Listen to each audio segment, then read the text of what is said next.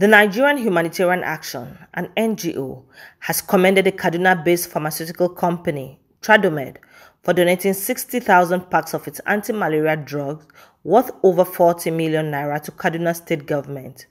Mr. Crescent Ako, National Convener, Nigerian Humanitarian Action, called on other pharmaceutical companies to emulate the gesture of Tradomed. We have a coalition of over 300 NGOs on the non-state actors wing, and we are really impressed by the gesture of Trado Pharmaceutical and Tradomed on their intervention package they gave to the Kaduna State government. As a homegrown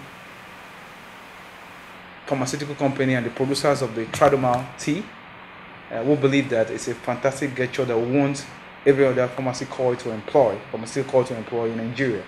And for us from NIHA, this is very, very good. 60,000 packs were donated to the Kaduna State government, and it's a malaria herbal tea that we believe that it will help in this COVID-19 harsh economic reality where families can't even afford money for treatment.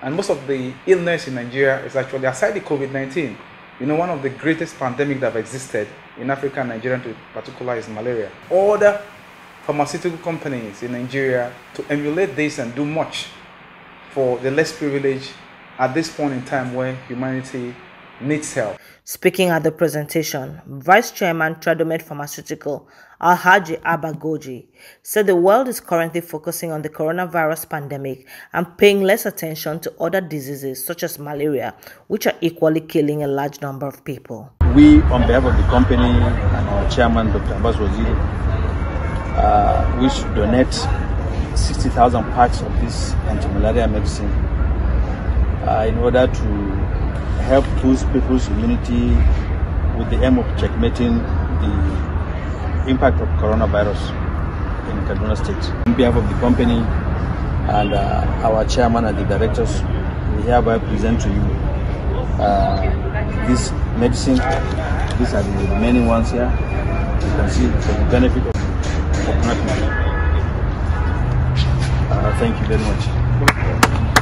Mr. Mohammed Mahmoud Shuaibu, Permanent Secretary, Kaduna State Ministry of Health, expressed appreciation to Tradomed Pharmaceutical, saying the donation will aid the state in the battle against malaria at this difficult time.